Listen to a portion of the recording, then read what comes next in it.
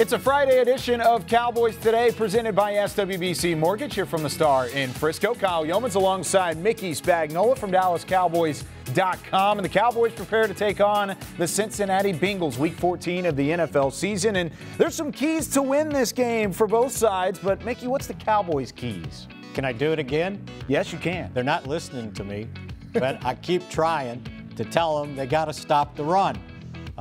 That was one of the keys last week, and they gave up 294 yards rushing. Okay, we're going to try it again.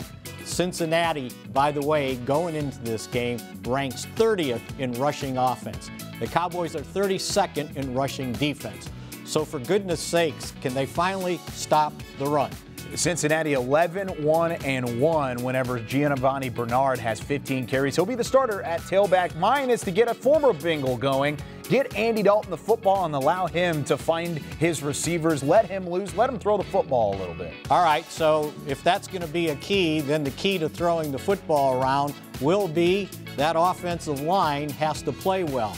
And if I'm remembering correctly, this should be, providing nothing happens between Friday morning and kickoff at noon on Sunday, the first time the Cowboys will have back-to-back offensive lines playing the same 5 guys in the same 5 spots. Maybe that'll help out, because you know what? They did play a little bit better this past game. They definitely need some continuity at the offensive line spot, and hopefully they'll get it this week. He's Mickey Spagnola. I'm Kyle Youmans. That'll do it for Cowboys Today.